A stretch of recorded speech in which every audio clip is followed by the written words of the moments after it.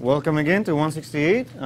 If it's your first time attending, my name is Vinay Goyal, and our TA is Leonardo, and we're both going to try to make the best to help you succeed. That's the goal here. The first question I have is, what is finite elements? Somebody very succinctly tell me what is finite elements in a very complete sentence.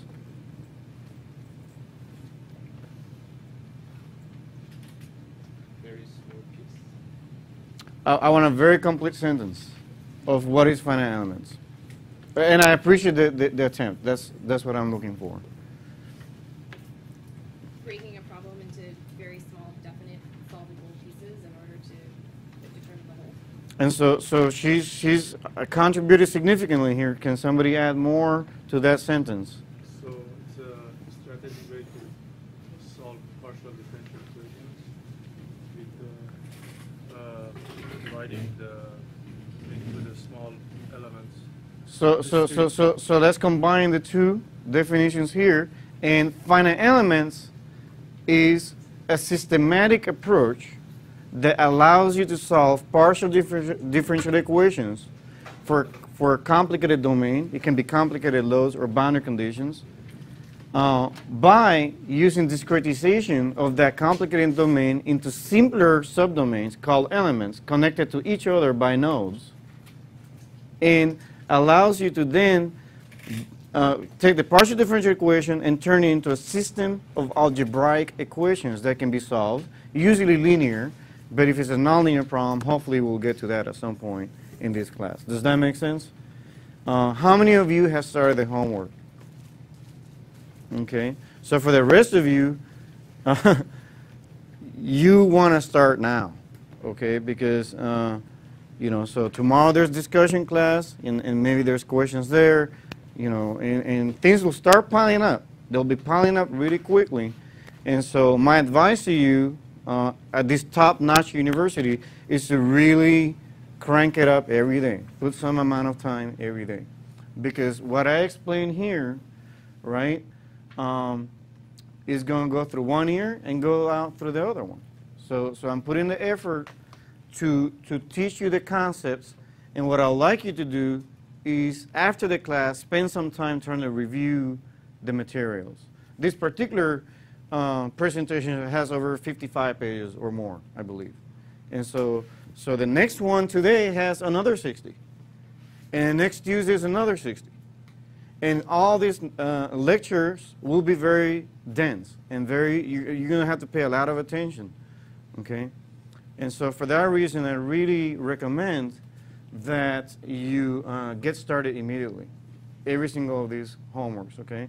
And every single one of these homeworks has a very particular trick that I put in there on purpose to try to drive a concept home, okay?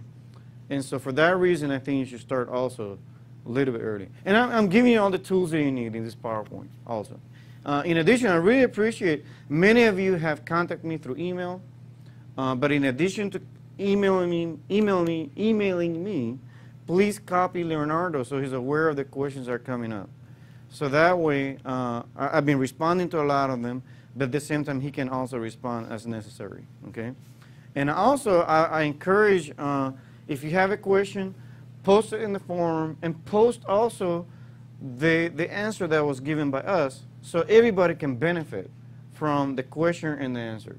It will be very difficult for me to take every question and put the answer in the forum. But if you can help with that, as a team, we can help each other as well. Okay? Well, thank you very much for listening to this short sermon that I gave you. But I really need you to get started. So let's look at how we will implement such methodology in Abacus. You can do it really by hand, really quick. And you can see here, I took this two-spring system. I've randomly put some numbers in here. So this number, node number, I call it 5. This one 6. This 7. This element number, I call it 10. This one 11. And look how easy. It's very short. But if you learn the lingo now, it's going to come very long ways when you move on later in industry. Because using the GUI is great. But I'll tell you that the GUI can be a black box. And so looking at the input file and trying to understand how this connects to when you do things by hand also will be of great value to you. So as you can see, the first section here, you define a node. You define a node number, you put the node number there, and you can see I put 5, 6, and 7. That's 5, 6, and 7 right there. And what I've done next, I put the coordinates, x, and y. Okay, in 3D it will be x, y, and z. And then next, what I have is the element definition. Now, each of these, you see the star element, star node. These are keywords that you can actually find in the Abacus documentation. So if you go to the Abacus documentation, how many of you have downloaded Abacus already? Very, very good. So the rest of you, it's time for you to download that as well. It will come with documentation, and that documentation, in the keyword section, you can find what star node means, what star element means. When you see 2 stars at the beginning, this means comments. So you can write anything you want. You can say, this class is hard. You can do that too. Okay? You can use that section to comment. So the element type that I'm using is Spring2. And Spring2, what that does, it connects 2 nodes. So that's what I've used, Spring2. And Abacus manual is really, really good. You can actually learn a lot just by looking at it. There's a verification manual. There's a benchwork manual. There's examples that they give you. There's actually people that have posted in YouTube many different examples of their own. So you can actually even learn. If you don't like Leonardo, you can actually go to YouTube and somebody out there posted a tutorial on how to do something. Okay? But I think you're going to like him very much because I like him very much. So now you have element 10. Element 10 connects nodes 5 and 6. This is called connectivity, right? So these are connectivity metrics. This connects the element. That's the element number, and these are the nodes that go along with that. For element 11, what is the connectivity for the nodes? 6 and 7. So that's what you see there, 6 and 7. Okay? And then finally, in Abacus, if you look at the manual, it says, okay, start Spring to define the stiffness. And you see here 1,1. That just means that you're looking at degree of freedom 1. So since this is uniaxial, everything is in one direction. So that's why you see that 1 and 1 there. And then finally, here's where the solution starts. That's where you invoke the solution. And we're looking at a static solution. The boundary conditions are that the left-hand side is fixed. So node number 5 is fixed. And it's fixed. I put all degrees of freedom fixed, 1 through 6. But in reality, it's a 1D problem, so it's just the 1 degree of freedom that's fixed. So you could also put 1 through 1. And then star C load is a concentrated load. You can apply a concentrated load that's applied to node number 7, degree of freedom number 1. And that's the amount of load I applied, 10. And if you look, we get the solution here. And if you do a hand calculation to get the deflections measured here and here, which are given here, the values are provided here, you will see that it matches your hand calculation. It's going to match. Okay. Does that make sense, everybody? Just a really quick synopsis. If you have additional questions, Leonardo will go a lot deeper into it. Okay? Both the GUI, hopefully we'll capture how to do it in GUI and also by hand. In your homework, the one I gave you, you also have to do it by hand. I want you to do all that by hand to create that input file by hand. Okay? So that's the goal. Let's tackle a case I did not cover. I think I need to cover a little bit again so that it's much more clear, because problem number 2 of the first homework deals with this. And I want to make sure that's very clear how we have to deal with this particular problem. So let's look at a special case where you apply constraints that are non-zero. I kind of covered that last month, Tuesday. But today I'm going to go a tad bit deeper, not a lot more deeper, but just a little bit more. So the original example I have given was a 3-spring system fixed on the left, so G equals 0. So the amount of deflection I'm applying is G equals 0. And on the right-hand side is a load applied P. Okay, so that was the original system. And we talked about that when there's a 0 constraint, just make the code number 0 and 0, right? That's what we talked about. And these are the degrees of freedom that are left, 1 and 2. Okay? That was the original example, and we solved that. And we manufactured the code number matrix. And element 1 is 0 and 2, right? Sorry, 0 and 2. Element 2 is 0 and 1. And then element 3 is 1 and 2. So we devise that. For the original example, we finish it up. We did all the work for the assembly. But for the modified example, the one I want to give today, so that you're able to do your homework, problem number 2, more intelligently, is that let's say that this is a non-zero applied deflection. So apply 1 inch or ½ inch. In that scenario, what I recommend that you should do is don't make it 0. Make it 1 and 1. So make it don't put 0 for the constraint. Just put 1 there for that particular degree of freedom. And then just number the rest of it, 2 and 3, right? So my code number now is for element 1 is 1 and 3. For element 2 is 1 and 2. Is that correct? Is everybody tracking? Yeah? For element 3, then I have 2 and 3. That's the code number. And so now the deflection or the displacement vector is basically G, which is known. This is like 1 inch, ½ inch, okay? D1 and D2. So what you do now is you're going to assemble it this way, using this procedure. So you go and assemble it, and you can see now I got a 3 by 3 matrix. Before, in the original example, I had a 2 by 2, okay? But in this example, I have a 3 by 3 because now I'm including the non-zero constraint in here. That becomes important because what I want you to do is to be able to go back to the matrix here. The whole K is known. That's all known. What is the only unknowns here? Somebody. Sorry? D1 and D2. Those are the unknowns. But G is known. And since G is known, that there must be a reaction force. There's no load applied on degree of freedom 2. And on degree of freedom 2, there's a load applied P. Okay? So all you have to do now is to use the procedure I discussed in the previous lecture to solve for D1 and D2. Okay? You can do it by hand, so you can actually solve the last two equations for D1 and D2, and then basically solve for the reaction force. But this is the automated process to do that, if you wanted to do it with matrix notation. Okay? Any questions there? I already covered this before, okay? But I'm covering a little bit deeper because I think I'm going to need that for problem number 2. Okay? Just the non-zero constraint, is that just for, like, is there some practicality to that, or is that just to learn? No, you could have situations like that. So say you have a heat transfer problem. In a heat transfer problem, I could apply a temperature. Well, that temperature is not a non-zero value, right? In structural mechanics, most of the loads are applied, but you don't apply displacements. They're usually fixed boundary conditions and things like that. But for other problems, I think it's important for us to learn these concepts. Does that make sense? Okay, so just to make sure for the video, the question was, is there any practicality to solving this problem? The answer is yes. In structural mechanics, for my area of expertise, I've also applied displacement for several problems. It will take me a long time to discuss each of them, but there is a lot of practicality here. Okay, I'm going to try to make the class practical. The homework, of course, in some sense is also practical because you'll try to discretize the domain for several different problems, right?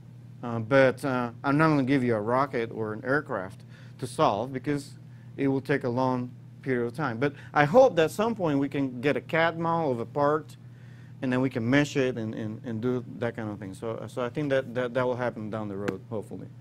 All right, so that's end page for Springs. Today I'm going to transition to trusses. And then next week I'm going to transition, hopefully, to a strong form Galerkin. That's the next topic coming up. Okay. So let's tackle trusses today. And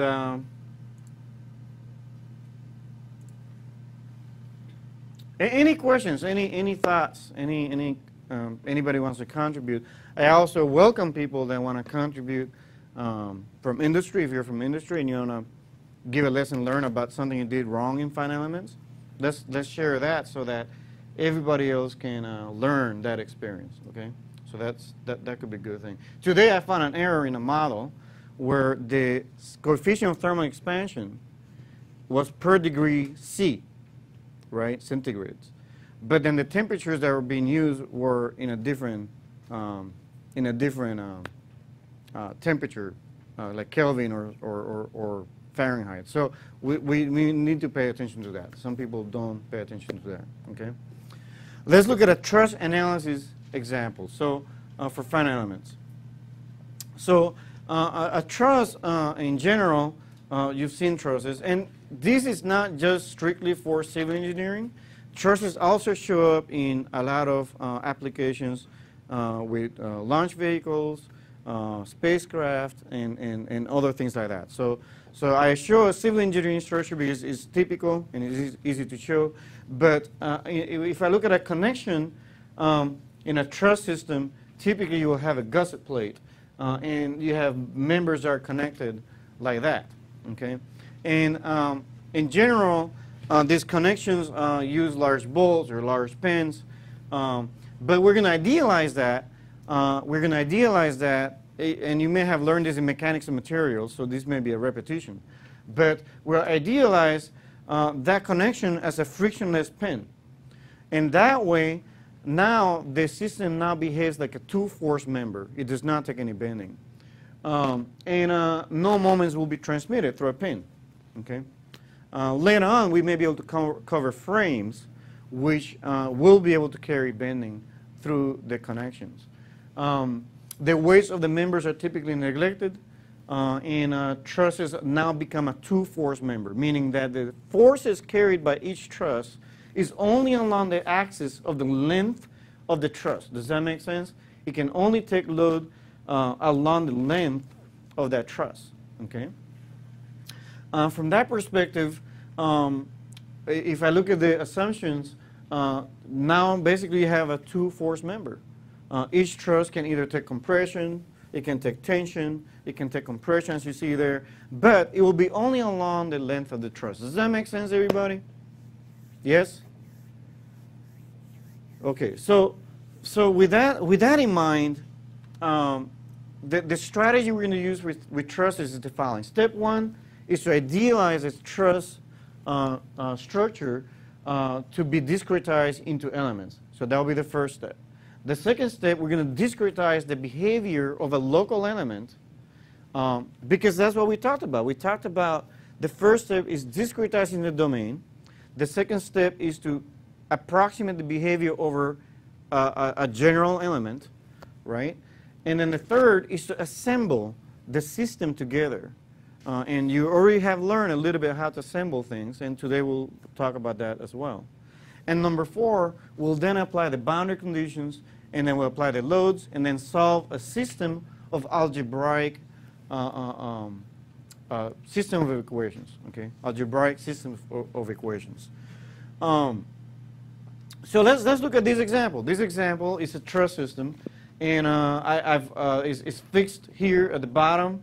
It's fixed here at the bottom here, and what you have here is element numbers being shown 1, 2, 3, 4, 5, 6, 7. But in general, this is a truss system I'm giving you, and we're going to discretize it by calling out the element numbers. That's 1, that's 2, that's 3, and so forth. Let's see. So in the next slide, I think there's a yeah. So let's continue here. So if I take one truss member and I try to understand its element behavior, okay, I already know that truss can only take loads along the length of the truss. And for that reason, I'll look at it. And that's how this element behavior, at least the diagram for this element will look like. This node could move amount di, this node could move to the right and amount dj, and correspondingly there will be a load applied, internal load acting on this part. That's balancing the external forces being applied. So at the local element, you're trying to develop the element, we call it the element formulation. So anytime I talk about developing the behavior of a local element, This is called an element formulation, formulating how an element, a general element behaves.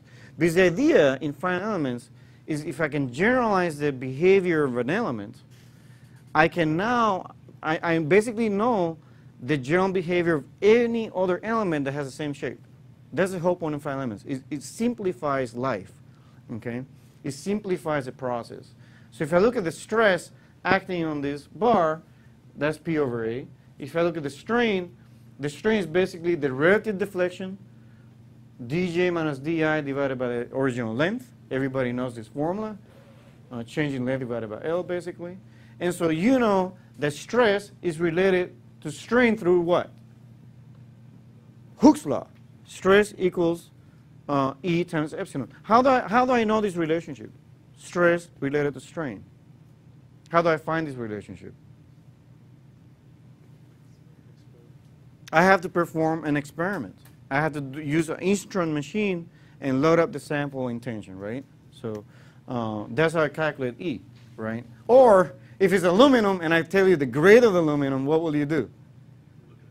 You look it up in a handbook. In a materials handbook for the particular grade of material you're looking at. You can also use Google, but you also want to, in industry, in real life, you want to really look at the particular grade of material you're working on, okay? And so now I have calculated the relationship of stress to strain through Hooke's law, and that's how the formula looks. P over A equals E over L dj di. And so now if I bring A to the other side of the equation, I get EA over L. That's basically spring stiffness. And I get what I had shown you on Tuesday, is a stiffness matrix for a general a bar element. But this is the problem. This is the problem with this. The problem with this is that I have bars oriented in different directions. That's the problem. So maybe that formula that works very well for the bar that's horizontal. But if I have bars oriented in other directions, how do I deal with that? Because the idea in finite elements is to be able to have a systematic approach. And so I want to have global deflections that are pointed, basically this is my X coordinate system, this is a Y coordinate system. I want everything to be referenced to that coordinate system. I don't want to have a bunch of local coordinate systems. I want to be able to relate that local coordinate system to the global coordinate system and still be able to solve the problem efficiently. Does that make sense? Yes?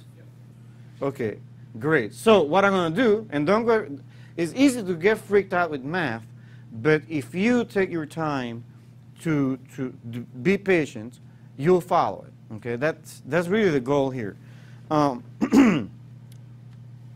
So I'm going to attempt to use this for the first time. We'll see how this goes. Pen on. Good. All right. You're not going to see my face for a little while. I don't think this is good, whatever happened. Okay. All right. So if I look at a regular element, which is this one here, let's see if this writes.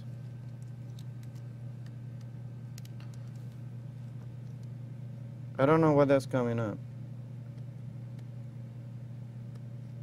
Okay. This methodology is not working for me right now. So that's okay. We'll continue old school. Old school.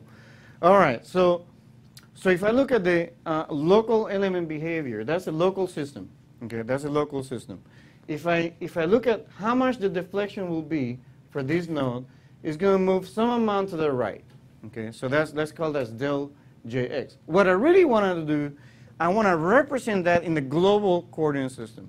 How do I do that? Well, that can be represented, if I know the angle beta, I can then break up this into two vectors, this one and this one, right? So I can project this del Jx into x and to y by using the cosine of beta.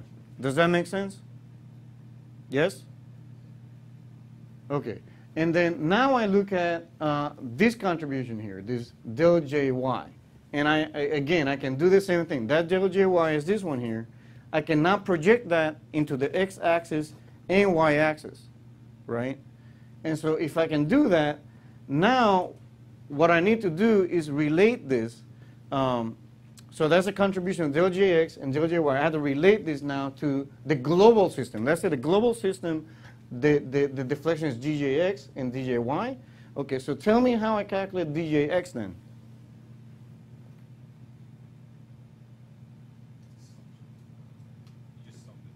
I just summed the two. So I just add this contribution from del Jx and I add it up to this contribution from del Jy. You see that? So that's where the minus sign is coming up here, right? So that's for x. What about for y? Same thing. I take the vertical contributions, del Jx sine beta, and added it up to this one here, del Jy cosine beta. They're additive in this case. Both of them are acting, you know, in this direction. So these two can be added together additively. Okay? Is that making sense, guys? So that's how I can relate the deflection in the local coordinate system, because this is a local coordinate system. This is perpendicular to the bar, that's parallel to the bar. That's how I am relating that to the global deflections, because this was really useful to me, is to know the global deflections for the system of interest. Okay? Does that make sense? Okay, let's continue here. I'm going to basically put it in a matrix notation. Okay, so can you see the mouse when I move it? Okay, so this here is what I derived just right now. Okay, and so can you see that this can be written in matrix notation this way? Yeah. Now I did that for node J. I did that for node J. I can repeat the same thing for node I, which is here at the bottom, right? Where again we're deriving the element formulation that can be used for any element. That's what we're trying to do here. And so, so if I need to repeat it, what I can do, since it's the same thing for I, all you have to do is construct a transformation matrix that connects the deflections on one end, on node I, x and y, and node j, x and y. And you can see here that if I multiply this together with that, I should be able to get dix, diy, djx, and djy. Do you see that with me? I'll give you a couple of seconds to kind of look over this, so I'm not rushing it. And then ask me if you have questions still. Can you see that when I multiply this times that, I will get this, and I also get the same thing, but for the I node, for the node, the other node. Yes?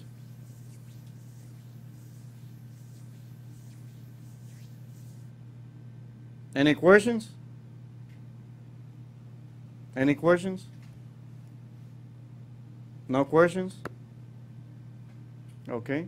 So now I have related the deflections in the global coordinate system for that element to the local coordinate system through a transformation matrix.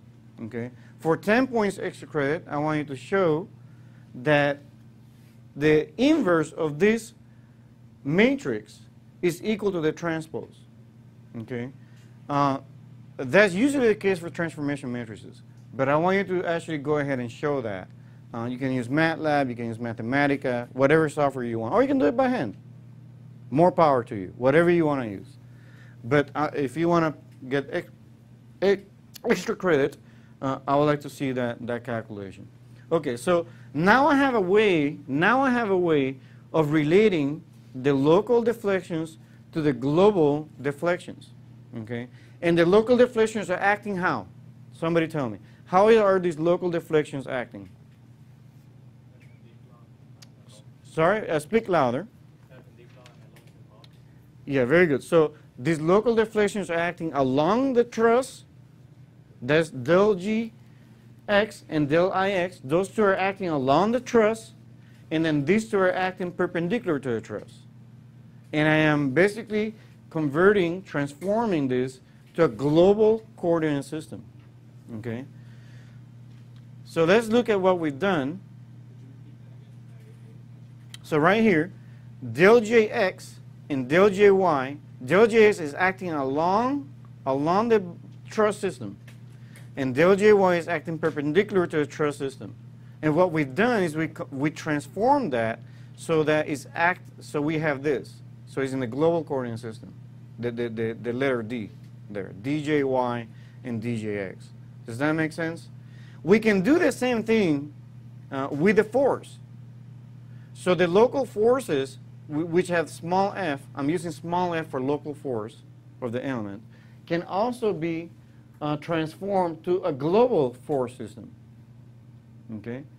And if I do that, I can use the same equation. The same equation I just used for deflections, I can use it for the forces. I can transform these guys in the same way. Just like the deflections, these forces, Fix, acts along the truss member. You understand? And Fjx acts here, along the truss axis. Now let's look at the Fiy and Fjy. Any guesses on what that is for a bar? If a bar can only take loads along the length of the truss, then perpendicular to the truss, what is it? 0. So these guys are going to be 0, and you're going to see that in the examples I'll give you.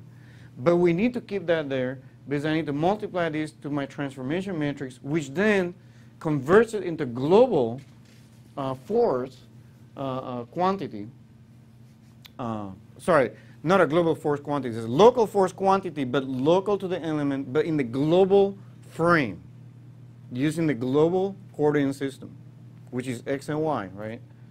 Now, I already asked you for 10 points extra credit to demonstrate that T inverse equals T transpose. And so for that reason, what I can do, if I wanted to, I can take in this equation, you see this D equals T del, right?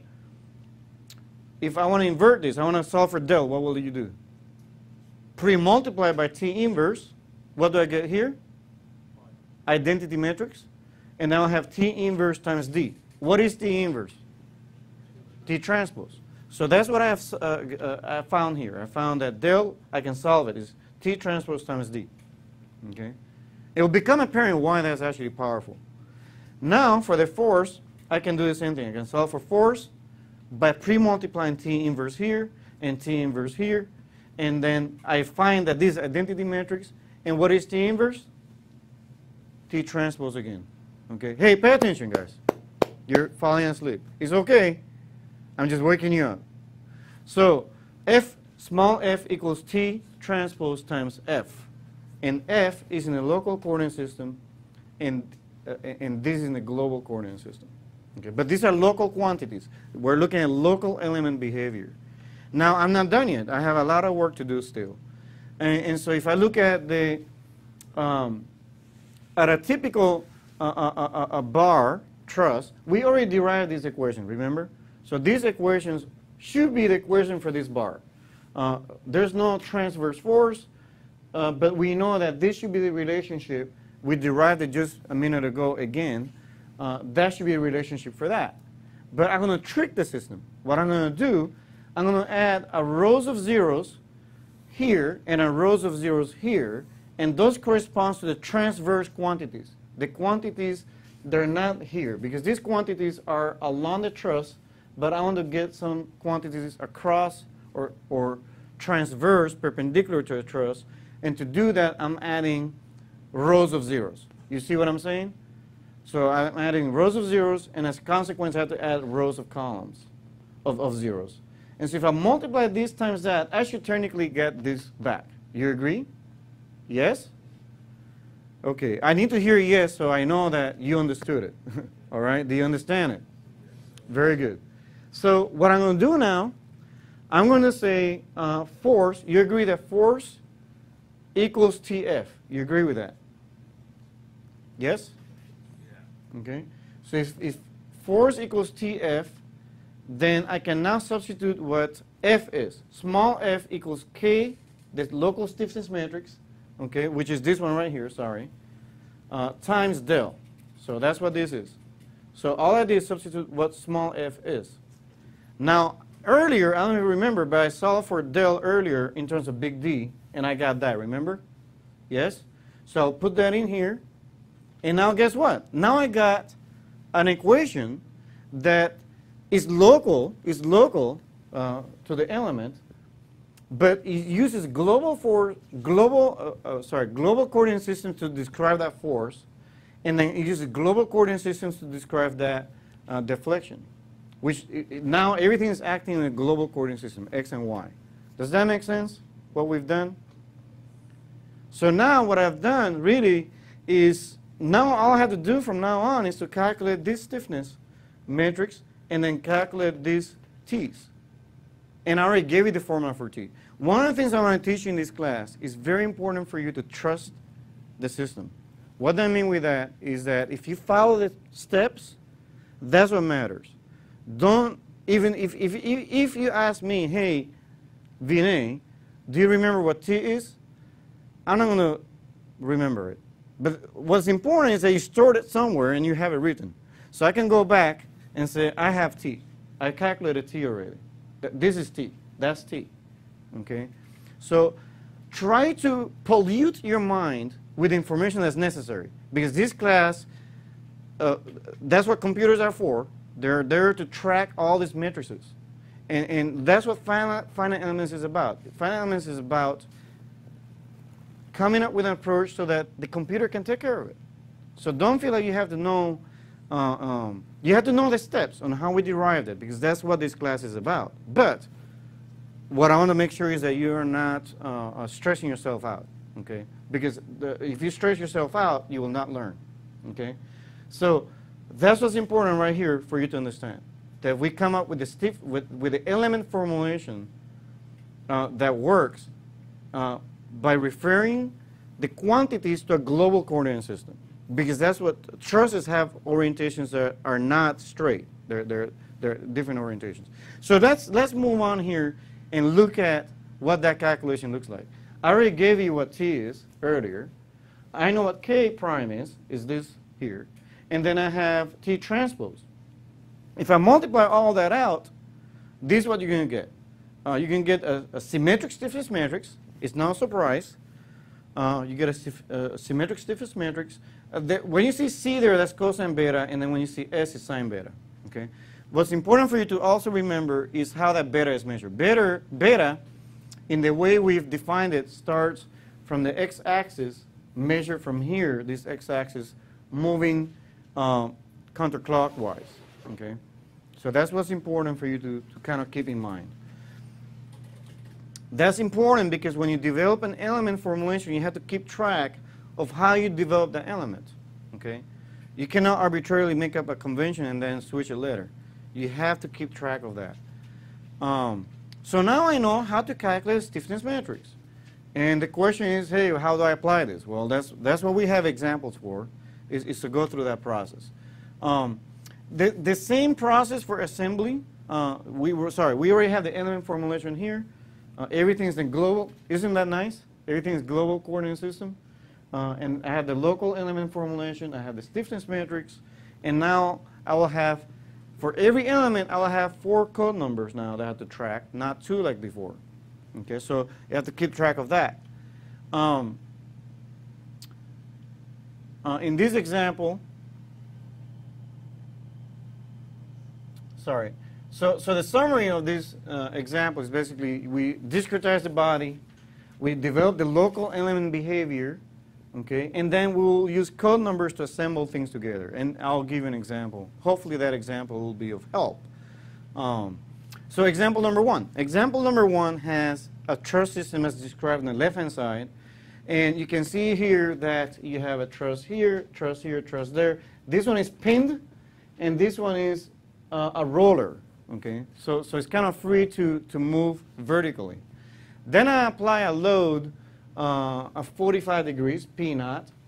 Okay, so if I look at this problem, I can discretize the domain, and I'll discretize into 3 elements. And I'll assign element number 1 to be this guy, element number 2 to be this guy, element number 3 to be that guy.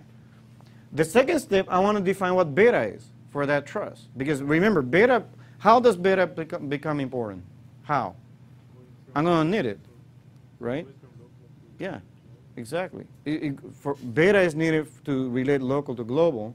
and it's part of the formula that I showed you earlier here. So that's required here in this formula, cosine of beta, sine of beta. And so for element number 1, do you agree that beta is 0 if I measure that's the origin for that element?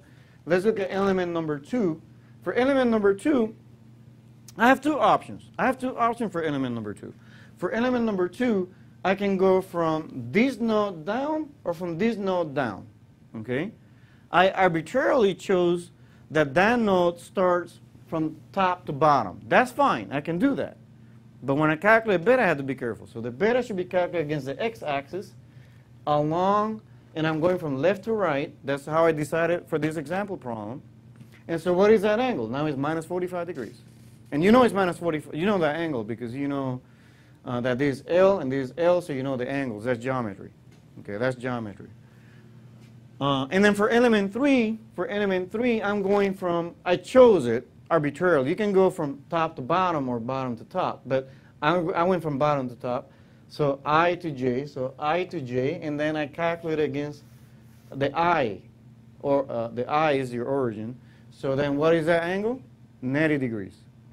Okay? Any questions?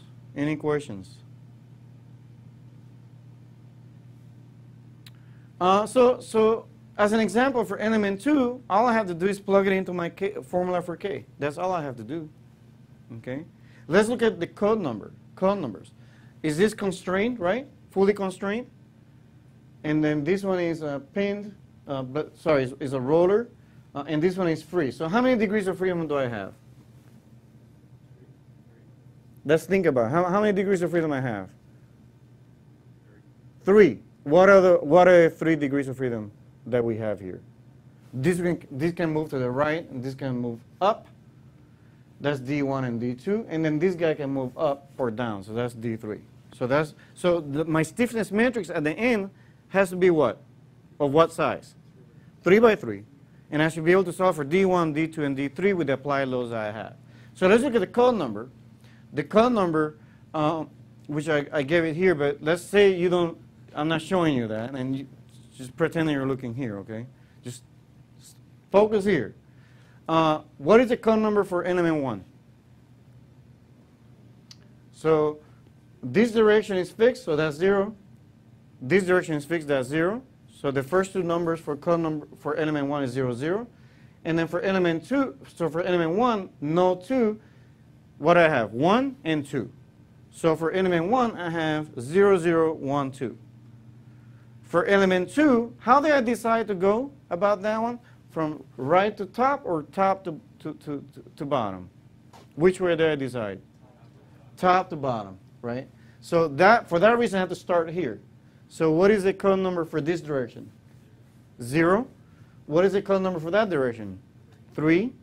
So I should have 0 and 3, hopefully, and I have that. And then for this guy, going to the right is 1, and going up is 2. So I have 1 and 2. And then finally, for element number 3, I think I'm boring you to death at this point, but we can still do it. How did I decide to go? Bottom to top or top to bottom? So I went from bottom to top, so then this is fixed in this direction, that direction. That's 0 and 0, code number 0 and 0. And this one is 0 and 3. So then I have 0, 0, 0, and 3. Any questions on this? Any questions on this? This is the moment to ask, because I will have another example. So how do you decide the order of 1, 2, and 3 degrees of freedom? Repeat your question again. How do you decide 1, 2, and 3? How do I decide 1, Let's 2, say and 3? Node 2, if we're going horizontal, it's 1. If we're going vertical, it's 2. So you can arbitrarily number everything as you want. The important thing is that when you define the element connectivity, you're consistent. I could have numbered it. 1, 2, and 3. But the important thing is at the end of the day, you have control. You have to make sure that you're consistent. Okay? And I'll have another example with more truss elements. Trust me. We can look at that. Truss elements, trust me. That rhymes. Okay, so let's look at the stiffness matrix. I'm not going to bore you to death, but you can calculate the stiffness matrix for each of these guys. Element 1, 2, and 3. Write the code numbers here. bam, here, bam, here, bam. Now, assemble it. We said it would be a 3 by 3, so 1, 2, and 3, 1, 2, and 3. Search for 1. Where does 1, 1 happen? So I look here. I do a search algorithm, and I look at where 1, 1 happens. Where does 1, 1 happen here? It's that one right there. And then here shows up here. And then here I have nothing. So those two will get added, and that's what you see there. I'm not going to bore you, but the rest of them can be quickly added up. Okay? And you can write a subroutine, basically, that'll automate this process. Okay? You want me to do another example of this, or you follow it, how I assembled it? Raise your hand if you want me to do another quick one. Okay. You want me to try one? Okay. Which one you want me to try from here? Number 2. So you want me to do 2 and 2 or 2 and 1? Let's do 2 and 1, something different. So 2 and 1. I'll go here. Where do you see 2 and 1? Position 2 and 1. So position 2 and 1 is that guy, right? Do I see 2 and 1 here? So I search, I have a 2, and I have a 1 there. So that one has to be added up to that guy. Here, do I see a 2? No. And I don't see a 1. So I'm done. Those two need to be added, and that's what you see that are written here. Does that make sense? Okay, so I have assembled the stiffness matrix. Let's look at the load vector, the force vector. The force vector, am I applying, let's go back to the original problem so you can see. In the original problem, in this direction I'm applying P squared root of 2 over 2. In this direction I'm applying P squared root of 2 over 2. In this direction I'm applying any force? I'm applying any force there? No. So it's 0, right? So then what I have now is my force vector. Okay? And so now all I have to do, well, I didn't do it, but K, these matrix, all these numbers are known. You agree? I have the deflection vector that needs to be solved for D1, D2, and D3, and equals the force. I invert the stiffness matrix, and I'll get D1, D2, and D3. I'll get the deflections. Okay? Any questions so far? Any questions so far on this? So when you assemble the force moment, Here, there's no reason. You're not assembling the force because, remember, we talked about applying concentrated forces. And so because of that reason, we're applying concentrated forces at this level, right? So at this level. The forces are not applied at the local element level. They're applied in the global element, in the global system, right? Now, remember, there is a difference here. In the homework problem number 1, there's a distributed force. I want you to go back to lecture 1, and I show you there how to deal with distributed forces. Those need to be tracked at the element level, and those need to be assembled. So let's look at that again, if possible, okay? All right, you're going to need it for problem number 1, all right? So let's look at another example. I think it's useful. I actually solved this in Abacus as well, and I'll show you how I did it. This one is also in the book. So you can read it there also if you want to. But here I have the cantilever truss structure is fixed here, and that's the truss system. All the dimensions are given. The area is given here. The length of each bar is given here. And then you apply a load on the right-hand side, in the middle here. And so with this information, you should be able to now, basically, it's a great exam problem, actually. I mean, isn't it? It gives you all the information you need to actually execute. So in this problem, what I'm looking for is deflections, right? In real life, am I just looking for deflections? Huh? I want to know when the structure fails, whether it's safe or not. Deflection also can be an important consideration, but force, you need to also look at whether the structure fails. So that's the angle. In the problems I gave you, in both of them, I'm asking you to calculate the stresses as well and compare them to the allowable of the material. So moving on here, what I'm going to do, well, I'm showing you too much at once, but Where do I have it fixed? Here and here. So what code numbers will I assign here? 0 this way, 0 that way, 0 this way, 0 that way. So in the next line, what I show you is the element number, the way I've described it, 1, 2, 3, 4, 5, and 6. And then the other thing I've done, I put the code numbers here, 0, 0, 0, 0. For this node, I'm making it 1 and 2. But I could have made this one 1 and 2. I just, Arian, to answer your question, I just chose this way, okay? Which makes it really hard we don't have a grader yet. I hope we get one, but it makes it hard for us to grade, right? There's a reason why I'm asking you to compare to Abacus, right? It better be right. It needs to compare right, and it needs to compare to Abacus really well, okay? 3 and 4, and then we'll make this 5 and 6. So how many degrees of freedom do you see here? 6. 6 degrees of freedom. It's kind of painful, right? Because you have to invert that, and I don't want anybody here to invert it by hand. You want to use MATLAB in that situation. Or Excel actually can invert things. Surprisingly, I didn't know it could do it. So for member one, what is the code number?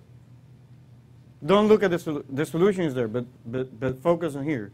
What is the code number? I start with node I, and that's node J. So the code number is 0012, and that's what you see there, 0012. And I chose this direction. You see these arrows? That's how I chose to start the element, from I to J, I to J, I to J, I to J. I'm choosing that direction, okay? You can choose any direction you want, but then when you calculate beta, you have to be consistent, okay?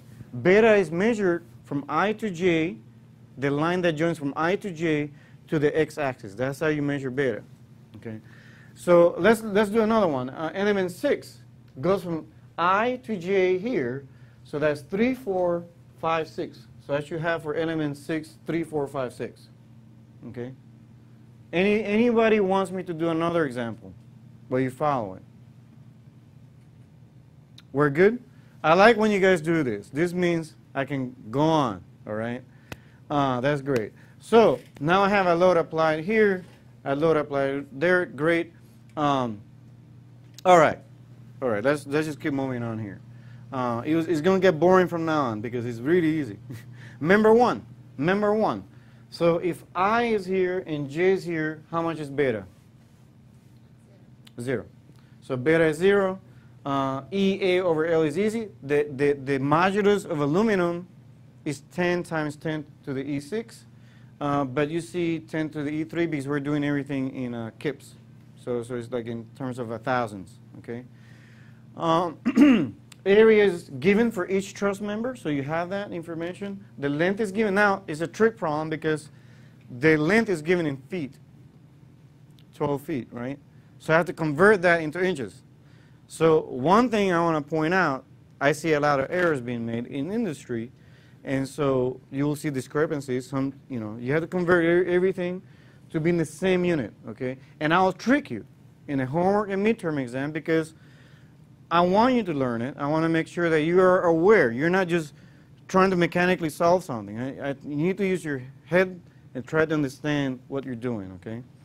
And so from that perspective, we get K, the K, and if I substitute in my formula, in the formula that I had there earlier, where's the formula?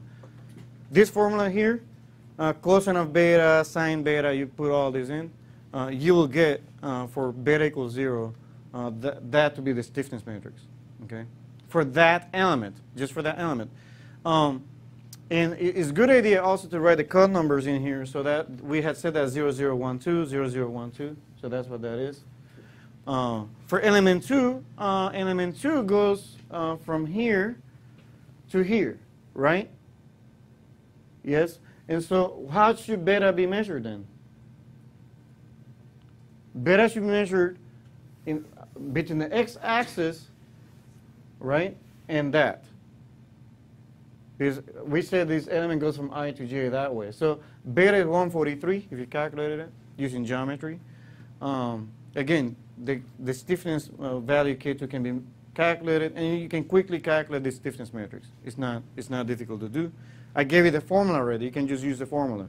Okay. Element 3, the same thing. I'm not going to bore you to death. 4, 5, 6. Okay. You can calculate all these things together. Then, what is the next step? What is the next step? I've calculated the stiffness matrices for every single element. What is the next step? Assembly. Assembly. Very well. So I'll assemble a stiffness matrix. That's my next step. And I tried to do it nicely here. And you can go home and verify. Okay. But these are the code numbers. 1, 2, 3, 4, 5, 6. 1, 2, 3, 4, 5, 6.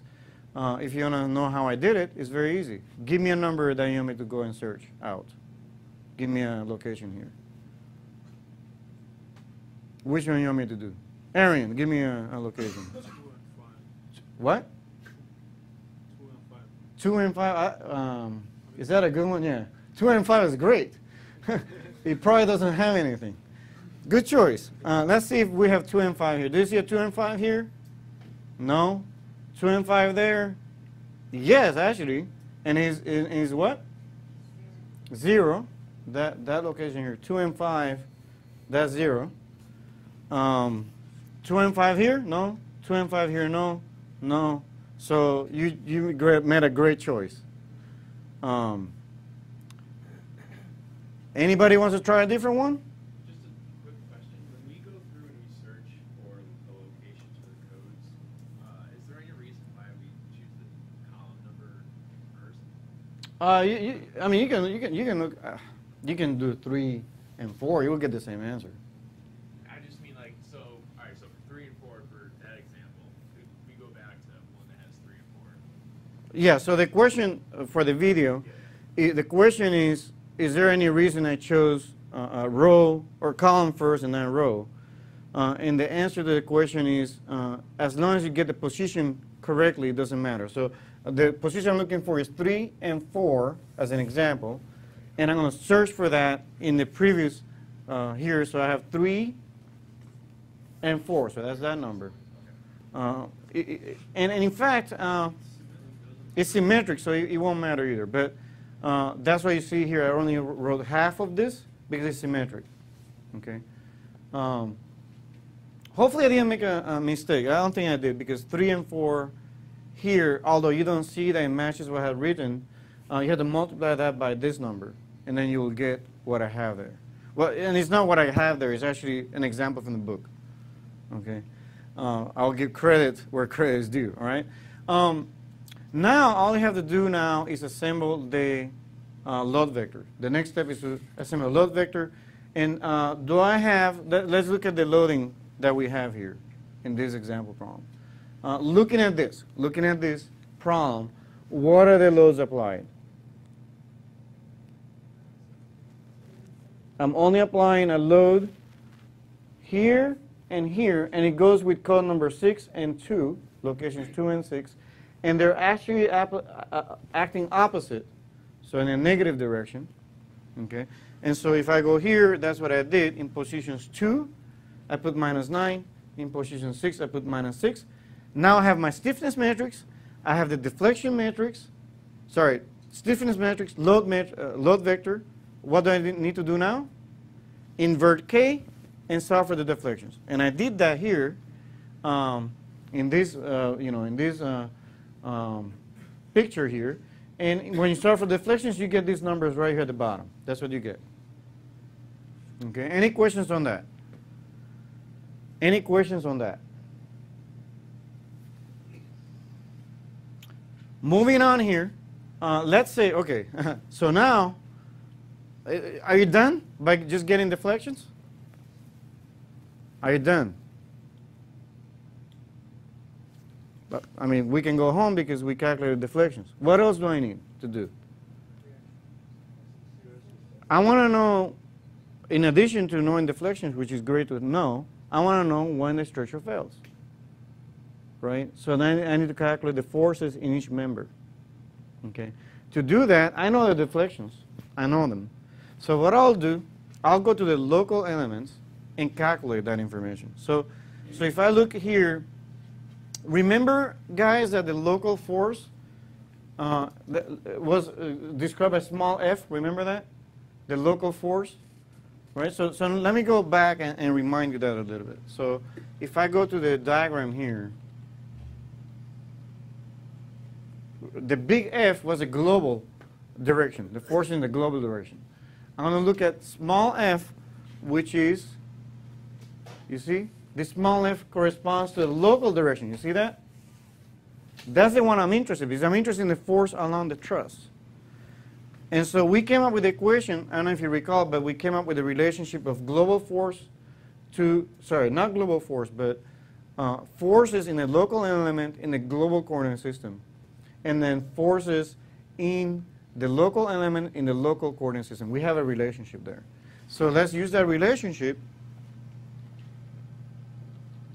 to try to calculate the local forces in the system that I care about. I don't know where it went. Oh, here it is. So small f equals the transpose of the transformation matrix times f, big F, and then big F is k times d. I know this, right? And so T, the transformation matrix, is known, and all I have to do now is calculate that for every single element. So let's look at how I did that there. I know the transformation matrix for element number 1. I know K. I know the deflections. I calculated these numbers already. I got this earlier. So this was 0, 0, and then column numbers 1 and 2, D1, D2. This was the value for D1. That was the value for D2. So if I multiply all these things together, guess what I got? Look at the numbers I got. The force is 28 along here, and then 0 transverse. That makes sense. That's what I told you that we should be able to get before, because that's an assumption in this theory. So that's a great check, actually. If you don't get zeros, then you have a problem. The question is the membrane, member in tension or compression? So you can draw it, because we say FIX is 28. Okay, so that stays the same direction. FJX is minus 28. So we need to reverse that. So how is it acting? In compression. So that's how you know it's in compression or tension. Let's do one more example, because I don't want to bore you to death. It's the same formula over and over for every single member. For another member, we calculate the transformation matrix. We multiply by the stiffness matrix for that element in the global coordinate system times the deflections. And in this case, what do I have for element 2? For element 2, I'm here, and that's 1 and 2, 0 and 0. So I have the deflection D1, the deflection D2, and I have 0, and I have 0. And if I multiply all this together, guess what I get? I get 0 transverse to the truss. That's right. It should be 0. That's what we talked about. Because these members only carry load along the truss. And finally, I have minus 25 and 25. If I plot that here, minus 25 means I have to reverse the sign, or the orientation of that vector. And then 25 is acting that way. So that means in tension.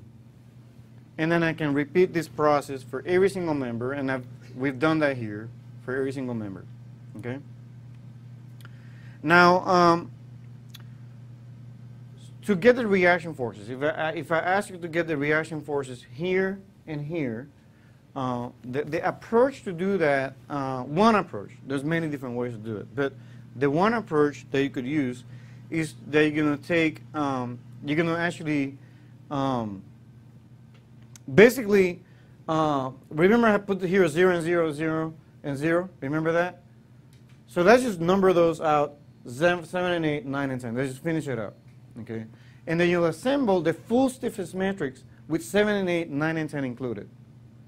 Okay, and then when you multiply that by the deflection vector, okay, because these are all zeros, right? These D7, D8, D9, D10, the ones that go here are 0. The values are 0.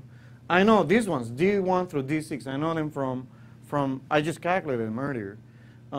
Just multiply this by that, and not only you can check that you should get 0 minus 9, 0, 0, 0 minus 6, but you will get these reaction forces coming out automatically by this multiplication.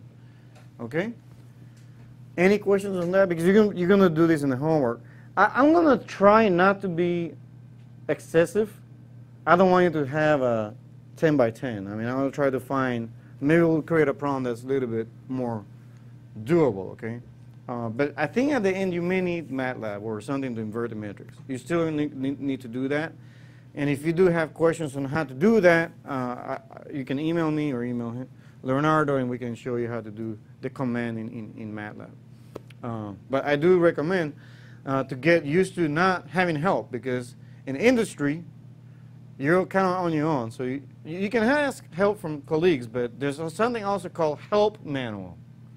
Okay? You can go to the help manual, and nowadays with YouTube, people show all kinds of things. So you can also learn there too, as well. That does not mean that we're not approachable. We'll help you if you ask for help, okay? All right, so how do I do this in Abacus? How do I implement this in Abacus?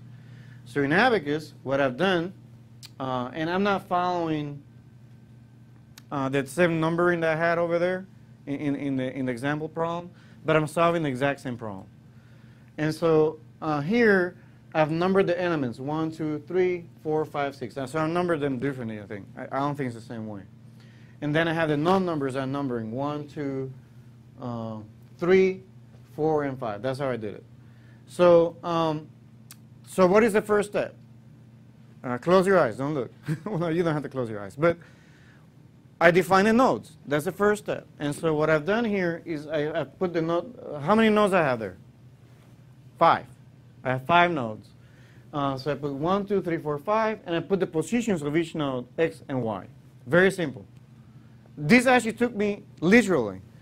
And I'm not trying to show off. It took me 3 minutes to put together. And it ran right the first time. And I think you guys can also accomplish that. All of you can do it really quick. It won't take long, as long as you learn the format. Now for element number 1, what is the connectivity? What nodes are connected to element 1? 1, 2. So that's what I wrote there. Element 1 is 1, 2. Let's choose element 4. Element 4, without looking, element 4 is connected by what nodes? 2, 5. And so element 4, I put 5, 2, but that's fine. It's going to work. And so forth. Okay, you can check the other ones. I did that. So what is that type T2? So thank you for asking that question. The question for the video is, what is type? And I forgot to mention what type is. But in Abacus, there's an element library. And the element library gives you choices for what kinds of elements you can use. And the element that I'm using here is a truss element. Abacus actually has a truss element. And since this is a 2D problem, what I've chosen to do is use T2D. So this T means truss, 2D means two-dimensional, and this 2 means it has 2 nodes. But Abacus, in a manual, actually explains this to you also. In fact, just to be fair, I actually did not remember what element type I had to use because it's been a long time. So I actually went to the Abacus manual, clicked on element types. There's truss elements. So I clicked on truss elements, and then it told me what kind of truss elements exist. And I said, well, I want to replicate what's in this example problem. And I found that this is the one I want to use that will get me closer to the example problem. And so what I've done here, you can see here, normally, if everything was the same cross-section, same modulus, then you don't need to have everything in a different element set. You can have everything lined up back to back, okay? But because every single truss has a different cross-sectional area, I had to put them in different element sets, okay? That becomes important because I had to define that in here, in this section here. This section here defines the properties. Kind of like with the springs, remember? I defined the nodes, the elements, and then I defined the properties of the spring. Remember that? Yes? So for trusses, similarly, I define the nodes, the elements, and the properties of that truss. So for element 1, solid section just means that I'm going to define the properties of that section. And if you look in the Abacus manual, it tells you that for a truss, what you need to define here is the area, the cross-section area. It tells you what to define. Okay? For this particular problem, the cross-sectional area is 5.6 inch squared for element 1. For element 2 is 1.25, 0.4, 1.2, 1.6, and each of these is mapped to the appropriate element here. Okay, so the areas are mapped. Now I reference it also to the material, because in the property sections you have to also tell it what material you're going to be using. This is a made-up name. You know, I could put Leonardo. Material equals Leonardo, right? I can do that. But I put aluminum, Al.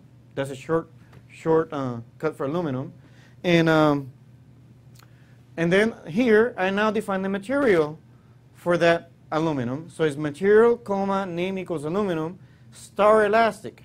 And under star elastic, I put the modulus and the Poisson ratio. The modulus of aluminum is 10e6, and then the Poisson ratio is 0.33. And then now I again start the solution sequence. Step static, it's not a dynamic problem, so it's static. Boundary condition, so I'll apply the boundary condition now. What is the boundary condition? For node 1 and 4 is fixed. You agree? So for 1 and 4 is fixed. So degrees of freedom 1 through 6, I'm making them 0. This is fixed. Those nodes are fixed. All degrees of freedom are fixed for those nodes. So I did it, in reality it's a 2D problem, and you don't have to do that, but the degrees of freedom in Abacus run 1 through 6. 1 through 3 are translations, okay, and 4 through 6 are rotations. And so although truss elements don't have rotations, I just fixed them. It's fixed anyway, right? So, but theoretically, all I had to do is maybe fix 1 through 2 and then 1 through 2. That's all I had to do. What are those applied? Yeah, the boundary. So just very easy. So the first number, the first column here is a node. The second one and the third one tells you the degrees of freedom. They need to be fixed. So if I look at the boundary condition for this problem, what is fixed? Node 1 and node 4, right? For node 1, degrees of freedom 1 through 6 is fixed to 0. And then for node 4, degrees of freedom 1 through 6 is fixed to 0. Does that make sense? Now I apply the external loads. C load, concentrated load. Where's the concentrated load applied? We talked about here. Remember? We talked about applying it here and then here. In the original example problem, if you go back, oh, it's actually here. You can see there. It was 9 pounds downwards, 6.6 pound kips downwards in these two nodes. So let's go back to the problem, and I applied in node 2, right? Does that go in node 2? Right? So node 2. So node 2, degree of freedom 2. The force is acting in the vertical direction, and that's degree of freedom 2 for that node. So that's 2 and how many pounds? Minus 9,000 pounds. And then for degree of freedom for node 3, I have 6,000 pounds downwards. So I have node 3, comma 2, because degree of freedom 2, right? Minus 6,000 pounds, submit it into Abacus. Abacus solves it within like 0.01 seconds. I'm not kidding. All that effort I put, right? All these charts I was showing you. And then Abacus just, bam, does it, right? Well, then, what is the next step, guys? What if this thing was deforming upwards? The whole thing was going up. What would you say? There was an error. There's a problem. Because I apply the load going downwards, I expect the whole thing to move downwards, right? So it's very important for you to check that things make sense, that things are really making sense. And also you can check other things, like the deflection should be the highest here, that makes sense. Anyway, you can check various, you can actually check that the deflection is 0 and 0 here, right? Well, what I did, I used something in Abacus called probe values. I can probe the value at different locations. And what I did here, you can see, I probed the values at nodes 2 3, and 5. So 2, 3, and 5. And I found the deflections there. So it tells me the deflection in the one direction and the two direction. So these are the numbers I'm getting, right? Now, if you compare this to what I got, was exact match. Like, I'm not kidding. It's like 0.288, 0.288. Right? So it's like perfect. Okay? And I was actually kind of concerned because I was putting this really quick together. And I'm like, if this doesn't work, I'm going to have to find the error, and this will suck. And it worked out. And I was like, yes, I'm done. I don't have to ask Leonardo to find the problem. Okay. All right. So there you go. No, actually, it will not have been Leonardo. It will have been you. I'll have asked you to find the problem. All right. So with that said, what I'm going to do, I'm going to give you a 3 to 5 minutes break. Actually, no, let's make it consistent here. So everybody has cell phone here. So be back by 5:20. I'm giving you 4 minutes to do whatever you need to do. All right?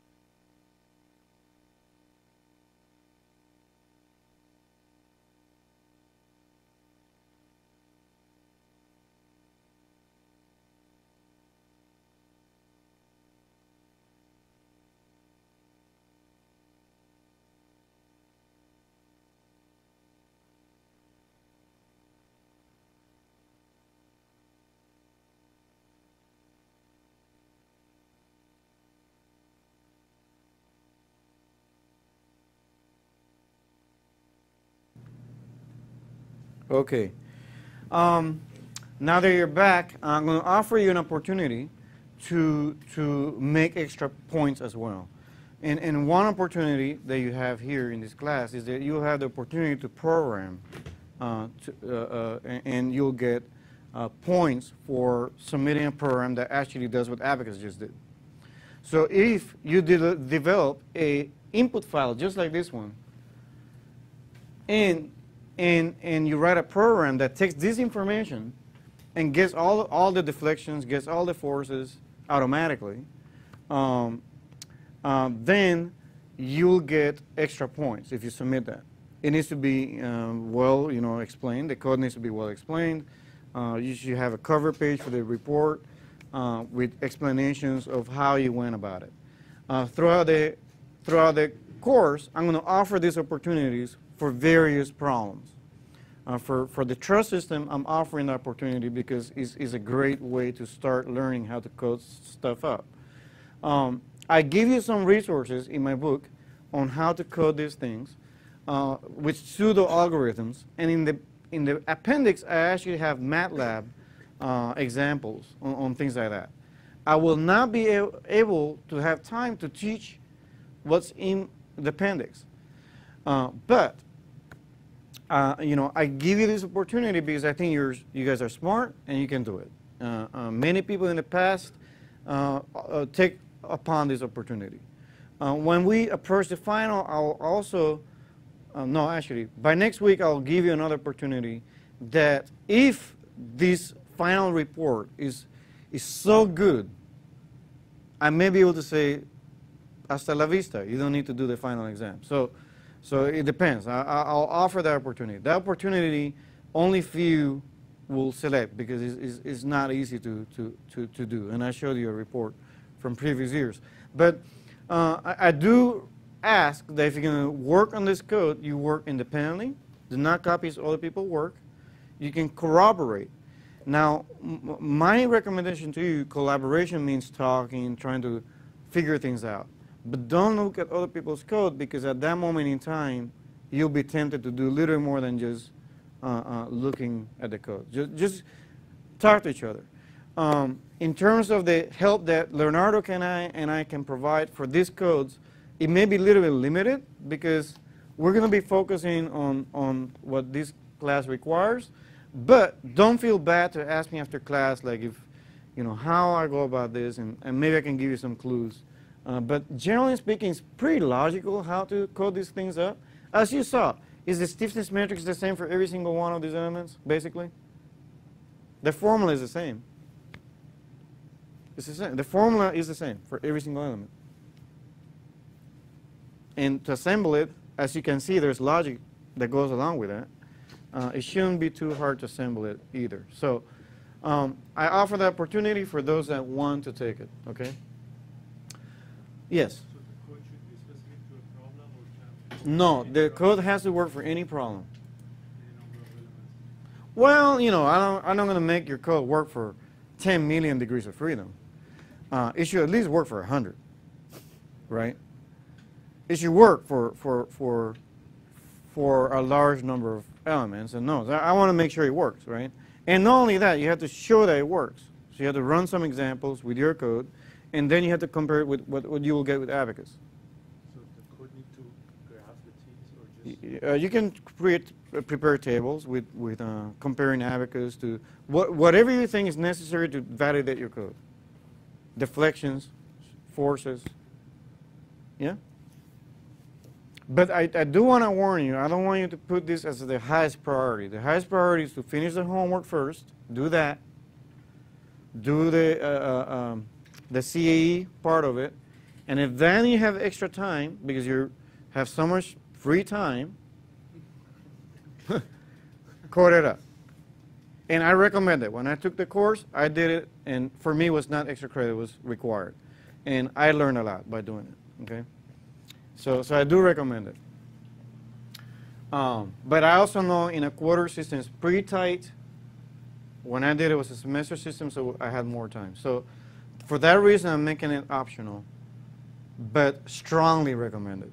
If you're going to pursue finite elements, as an area of expertise, strongly recommended. Okay, but with great reward, you get points, extra points. Okay, great. With that said, I'm going to move. Go ahead. You have a question? Sorry, when do you want it done by? I'm going to leave it a little open, so you have 2 to 3 weeks to go about it. But the faster you do it, the more you can do, because as I move forward every week, I'll give you new opportunities, right? And so if you want to take advantage of every opportunity, you should start now. I mean, after you do the homework, and if you have the extra time, I recommend that pursue the opportunity, do it as quick as you can, so that when I give you the next opportunity, you can try that one. But I don't expect giving the next opportunity maybe in another 2 or 3 weeks. Okay? Great. There's no strict deadline. It's more at your own pace. Okay? Otherwise, if I give you a deadline, there's no motivation, right? The whole point I have is I want you to pursue the opportunity. Okay? But I also don't want you to give me a trust code at the very end of the quarter either. I mean, let's be reasonable here, okay? All right. Let's be reasonable. All right, so moving on here, I want to give an example of a situation that you could encounter in real life. And a situation is where this node, for example, can only slide on a slanted surface, okay? With a slanted surface along that's measured an angle alpha along the x-axis. So this is a rotor, and now I'm going to ask you a trick question. This is a trick question, a good exam question too. If I have made it fixed, do I need to worry about what I'm going to explain you next? If I draw the triangle, rotate it like that, and I make it totally fixed, do I care about what I'm going to say next? No, because it's fixed. So the deflection this way is 0, the deflection that way is 0. Okay. What makes this problem a little bit challenging is that all my loadings and boundary and deflections were converted into a global coordinate system. However, this rotor it makes it difficult because it's an inclined surface, and now I have to somehow approach it, right? Because everything is a global coordinate system. The deflections are, the forces are, but yet the constraints I want to impose are easily imposed in a local coordinate system. So here you can see that. It would be easier if the coordinate system was this way, like perpendicular to this surface and along, because that way I can say, okay, perpendicular is 0 and along is free to go, right? I can do that right now easily in a global coordinate system. And for that reason, what we're going to do is we're going to use the following strategy. We're going to take that node, that particular node, and I'm going to actually, remember when it was fixed, I'll typically put 0, 0, right? Like here, 0, 0, and 0, 0. What I'm going to do this time around is a little bit different. I'm going to say, it's an inclined surface. There's actually additional constraints in some way because I have an inclined surface and that node can only slide along, right? And for that reason, I'm going to make it into degrees of freedom that are available, 5 and 6. I'm going to make it 5 and 6, although I know for a fact that that node does have a constraint, okay? But I'm going to make it available free, okay? So I'm going to proceed the same way as I did before, assemble the whole thing with code numbers. And I'm not going to repeat this because it's the same approach. But what I'll do, and this is where the tricks come in, and I hope you can follow me. And if you don't, please ask me questions now. What I'll do, I'll transform. I'll transform 5 and 6 locally so that 5 prime is aligned with the slanted surface and 6 is perpendicular to the slanted surface. I'm going to do that.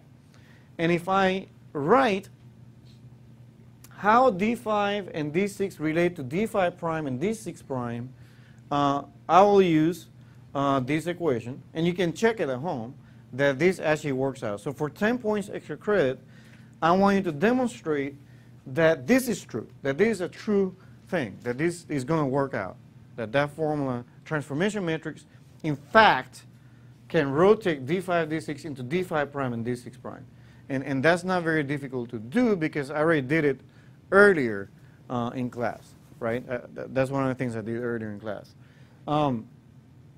Similarly, the forces, the global forces can be rotated as well. So I have Q5 and Q6.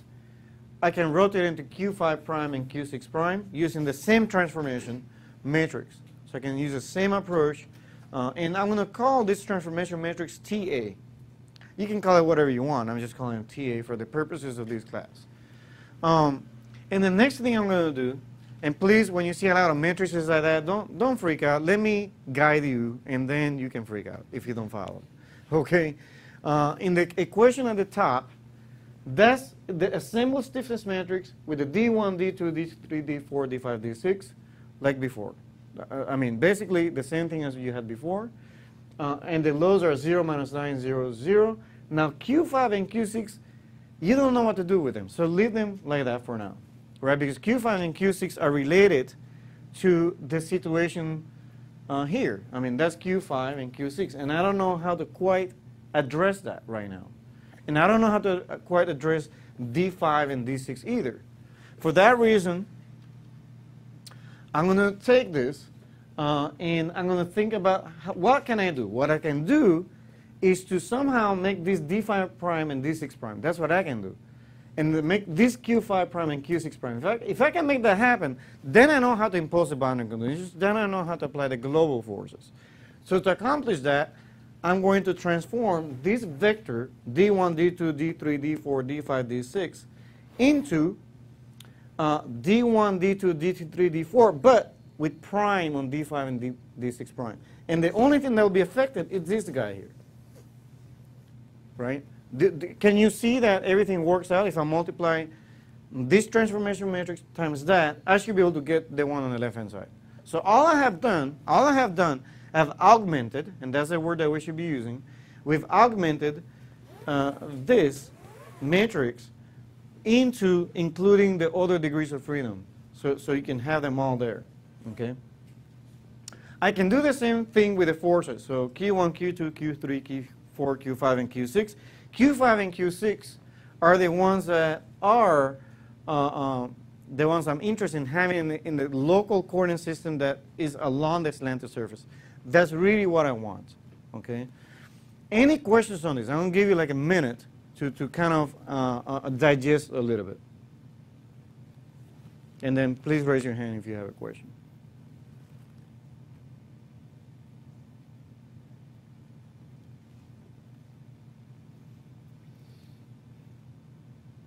Because you will have a homework problem on this. So.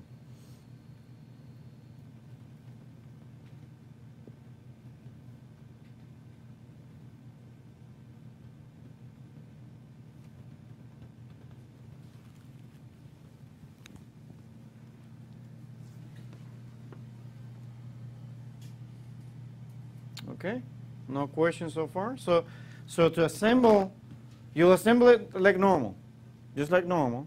And all we're doing here is trying to figure out what to do with these guys. And we're going to tackle it by transforming it so that these two guys, D5 prime and D6 prime, is in local coordinate system so that it's along the slanted surface and perpendicular to the slanted surface. Same thing with the forces, Q5 and Q6, Q5 prime and Q6 prime. Okay? I'll call this this variable here. Okay? And I'm going to use that. So moving here, you can see here that, you can see here that, let me call this D prime. Let me call this vector D prime. I'll call this that symbol. And then we call this D. Okay? We'll call this Q prime. And then lambda, right, I believe? And then you have this Q. So then I have this. I have D prime equals lambda D, Q prime lambda Q. Okay? And my goal, my real goal, is to somehow put things in terms of D prime and Q prime. If you see here, my stiffness matrix that I've assembled is K with the D's, and this D's is not the way I wanted it. And the Q. That Q, I need that so it follows that slanted surface. And so to do that, you can quickly see, I can calculate D very easily. I know D in terms of D prime because all I have to do is invert this. If I invert this, then I can get D. Now, the inverse of a transformation matrix is what? the transpose. So all I have to do is to transpose this to get transpose times d prime. I'm solving for d basically from that equation on the left. And then this is equal to q, right? Okay, now if I pre-multiply everything, this is a trick. If I pre-multiply everything by lambda here, then I get lambda on this side, I get lambda on this side, and guess what happens? Lambda times q is q prime. So I get q prime right there, and I'm done. Now I have been able to relate everything so that, and I'll show you in the next line. I'll show you in the next line.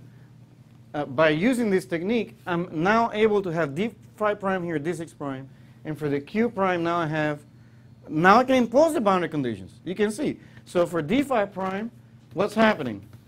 It's free to move, right? So is it unknown or known? Along d phi prime. It's unknown, I don't know. Along d6 prime, what is it? It's fixed. So I put a 0 here, right? And then q phi, because d phi prime is free to move on this direction, what is a load? There's no load that is being applied there, so that's 0. You can see how nice this is now, because I've transformed it, and you have to perform this operation, this lambda transpose times the stiffest matrix times this lambda. You have to perform that, of course. But after you're done performing that multiplication, everything becomes really easy now. Because what is the, how many, the only ones I don't know now is D1, D2, 3, 4, and 5. That's the only thing I don't know now. And so all I have to do is to solve the first 5 equations for D1, 2, 3, 4, 5 prime, and then use those equations to get this Q6 prime, this reaction force. Any questions on that? This is a little bit complex, I understand that. But like I said before, if you understand the process, that's really what matters. I want you to understand the process. That's really what I care about. But again, after this class, if I was you, I'll spend another hour trying to revisit what we've learned here. Otherwise, you will forget what was discussed here, okay? So I really recommend that. It will be of great value to you. Now, how do I do that in Abacus? Because it's kind of fun to do things 2 ways. One, theoretically, and then, well, I don't know if you consider this fun, but it's a good opportunity to learn, right? And so the way to do this in Abacus is the following. So how many nodes I have? I have 1, 2, 3, 4, 5. It's the same problem I gave you before, but the only difference is I'm not applying a downward force here anymore. I'm just applying, I want things to be inclined in a surface so that this node only moves inclined on that surface. So everything is the same. The only thing I'm going to do is create a node set. And a node set is just a fancy way of saying I'm going to name this node with a name. I'm going to give it a name. So node number three, I'm going to call it skewed. So I call it n set, comma, n set equals skewed. That's the way you name that node and you give it a name. That's how you do that. So node 3, I wanted to give it a name, and I thought of the word skewed. I don't know why, but that's what I give. So skewed. So the next step is I want to transform. I want to transform the behavior of that node, n set equals skewed. So star transform, comma, n set equals skewed. What I'm going to do here is provide basically, and now I have to draw it here so you can see it. Hopefully this will show up in the video. So this is a global coordinate system, x and y. And what I'm providing this vector, x prime, and I'm providing that vector, y prime. So the first 3 numbers are providing x prime, the vector x prime, and the last 3 numbers are providing the vector y prime. In this case, it's 45 degree. I made a 45 degree slanted surface. And of course, if you know this, 0.707 is basically square root of 2 over 2. That's why you see that these numbers are the same. That makes sense, right? If it's 45 degrees, you expect the vector to be the same. The value is the same. And then here, that's the y prime vector. So in this example, now everything else is the same. Everything else is the same. Elements, solid section, everything is the same. The difference now is that the boundary conditions. That's where the difference is. Because, I mean, if I cannot transform it, it will be really hard to impose a boundary condition. I don't even know how you will do it in a smart way. So, start boundary, nodes 1 and 4, just like before, they're fixed. No difference there. Node 3, now the cool thing is I can make it fixed along perpendicular to the slanted surface. Perpendicular to the slanted surface is degree of freedom 2, right? Because along the slanted surface is 1, and then perpendicular to the slanted surface is 2. So degree of freedom 2 through 6, I made it 0. The only load I'm applying is minus 9,000 pounds here. I'm no longer applying, in this example I didn't apply a load here. This is an example to show you how to deal with a slanted surface. Any questions there? I have multiple questions, so mention your name and then the question, please. Bryce, so I was wondering if the direction 1 was constrained, or sorry, Direction 2 was constrained, how would you code it? So you would have But direction 2, so direction 2 of which node? node 3. But that is what is constrained in this example. Okay, so if direction 1. You want to constrain direction 1? I'm just thinking for code, because you said 2 through 6, or sorry, 2 through 6 are constrained there. If you had, say, directions 1 and then 3 through 6 constrained, how would you write the So the question that you have for the video is that if this constraint, so instead of having this situation, you have this situation, I think is what you're asking. Yeah. Right, so it rolls this way instead of that way, right? Is that the question? Yeah. Then you have to make sure that when you do the transformation, that you have it correct. You have to do the transformation correct for that, and then you apply the boundary condition in a similar fashion. I mean, it's no different. Arian. So in the boundary, when you call it node 3, how come you don't call the skewed that you named? Sorry? How come you don't call the new one? I could have put the word skewed. So the question for the video is how come I don't call it skewed later on? I can actually call it skewed here. I could have written the word skewed here. Okay, but how does the code know that 3 doesn't refer before transformation? The code knows that, so the question is, how does the code know that 3 is referred as skewed? Is that the question? When you're calling 3 and you're saying direction 2 is fixed, how does code know direction 2 is not perpendicular to the x-axis? Because we transformed node 3, right? We transformed node 3 to have a different coordinate system. So now it's x prime and y prime. So these are my degrees of freedom now, 1 and 2. These are my new orientations for degrees of freedom along x prime and y prime. Yeah? And Bryce, if you have, at the end of the class, I can give you another example, because I think that will work better for the video and then us continuing with the class. So I only have a few more minutes to go, but I want to kind of finish what I have here today. I want to show another special case that you may have. And this is another area that I think we can take more advantage of in industry, and also as something I want to instill in you, is that it takes a long time to solve some of these problems because they're quite complex. And so it's important for you to find ways to simplify the problem in a way that you can make use of computational efficiency. For a problem this small, it doesn't probably matter. But for the purpose of learning, I think it's important for you to practice that. So your homework problem is going to have a symmetric boundary condition or something. So you can kind of practice that. But if I give you a problem like that, and clearly it looks symmetric, then instead of modeling the full truss system, just model half. Half, and then put a roller here and a roller here. Right? Because these node cannot move to the right. This node cannot move to the right. So therefore, you should have a roller there because it's symmetric, right? The second thing is that this middle truss, because I'm cutting the whole thing in half, I need to make sure that that truss is modeled as a half, half the cross-sectional area. Other than that, if I solve this problem, I'll get the same answer as the full problem. And it's very important, even for aircraft models. Aircraft models are typically modeled they only model half of it. A full 737 model only models half of that. I mean, why model the whole thing when you can just model half and get whatever you need to get? Okay.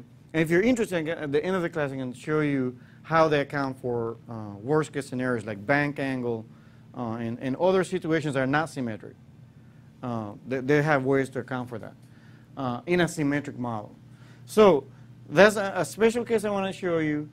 I want to also show you very quickly, very briefly. The homework is not going to have this. The book doesn't have it. I don't think either of the book has it. But I want to show you quickly how to extend this to 3D. So for 3D, again, same concept. I have a truss in 3D, X, Y, and Z. And it's the same formula as before. But now what I'm going to do is I'm going to use direction cosines to represent the behavior. So I have this del Jx, and I'm going to break it up into dJx, dJy, and dJz. And basically, how you relate del Jx to these d's, which are global, can be expressed in this manner. These are direction cosines, which can be calculated if you know the coordinates here, you know the coordinates here, then the cosine of theta x is basically the subtraction of the x direction of this guy and that guy divided by the length of that truss. That'll give you the cosine of theta x, and then so forth, cosine theta y, cosine theta z. So that'll give you that formula. Del Jx is the one, sorry, del Ix was the one here, and then del Jx is the one here at the top. But basically it's the same thing, right? Same formula.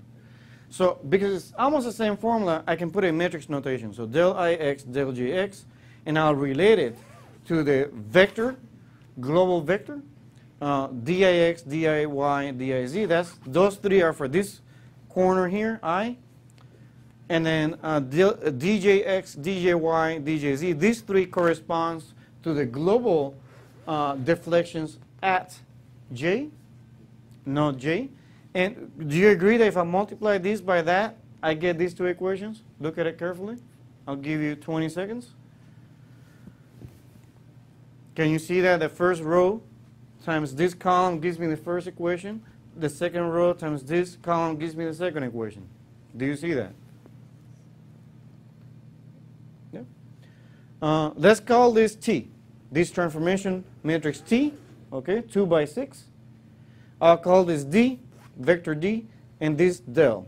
Just like before. No difference. Let's now look at force. Same thing. With force, I'm going to take the local force that goes along the truss, and I'm going to decompose it into the three directions, okay, using the direction cosines. And I know the cosines from here, from these formulas. So I have that now. The relationship of local forces and global forces are basically, sorry, not, these are local forces. All these are local forces. These are represented in local coordinate system. These are represented in the global coordinate system. So I'm sorry if I'm saying global forces. It's not correct, okay? So pardon me there.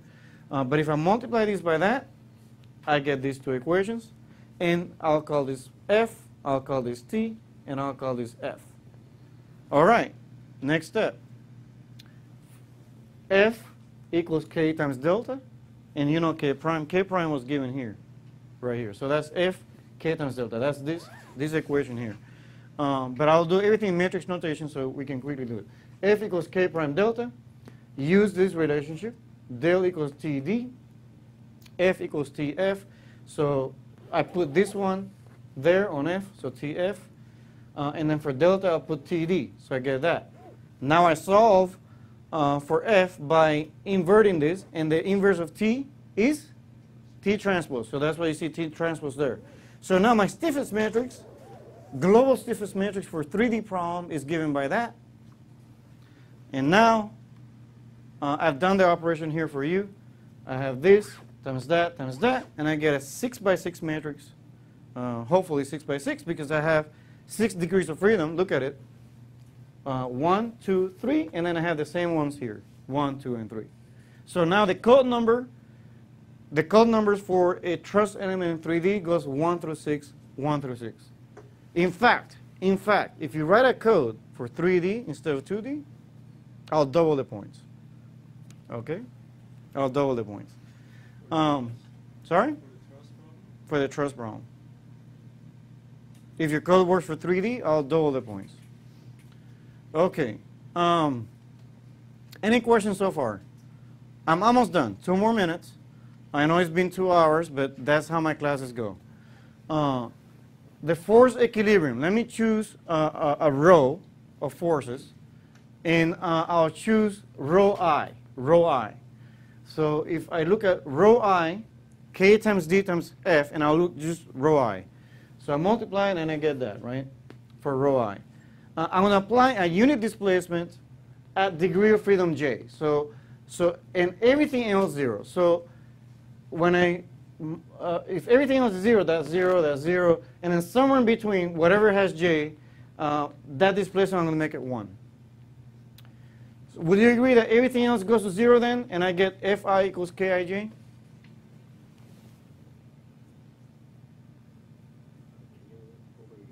One more time. So if I look at a row on a stiffness matrix times D equals F, the deflection equals the force vector. If I multiply K times D, I will get F, right?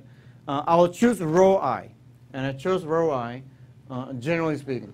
Okay. Now what I'll do, I'll set degree of freedom J. So I'll set one of these guys, basically. One of them. I'll set it to 1. And everything else to 0. If I set degree of freedom J, somewhere in between, do you agree there's a Kij somewhere? Right? But everything else I'm setting to 0. So all those go to 0, that goes to 0. So I get Fi equals Kij. I get that. So the thing I want to explain here is that the physical significance of the stiffness matrix, particularly a component of the stiffness matrix, Kij, is that Kij is a force at degree of freedom I, so that's the degree of freedom I, because that's the row I selected, due to a unit deflection at degree of freedom J. Right? So degree of freedom J, I put it 1, while keeping all others to 0. This is another method to develop the stiffness matrix. You can actually do this also. You can develop the full stiffness matrix by doing this. And this method is used in civil engineering or structural analysis, structural matrix analysis. Coefficient of influence method uses something very similar. So I'm just trying to explain the physical significance of that. If you still have questions on this, we can discuss it at the end of the class. Okay? With that said, that's the last slide. So I've gone through 60 slides today, plus maybe other 20. So you have a lot of work to do. And I'm going to post the homework. I'm going to post the homework related to these trusses today. So you have 2 weeks, because you have a homework due next Thursday, right? So the homework related to this will be due not next Thursday, but the following Thursday. So you'll have plenty of time so that if you finish the spring homework, you can start working on this one. Okay? So that's my goal, is to keep moving along, and then hopefully you can, hopefully you have enough time to also have fun. It's important to also have fun outside of work, right, or class. So thank you very much for listening. You have a great weekend, and talk to you on Tuesday, all right? And I'll be here for another half hour or 1 hour, whatever time is needed to answer questions.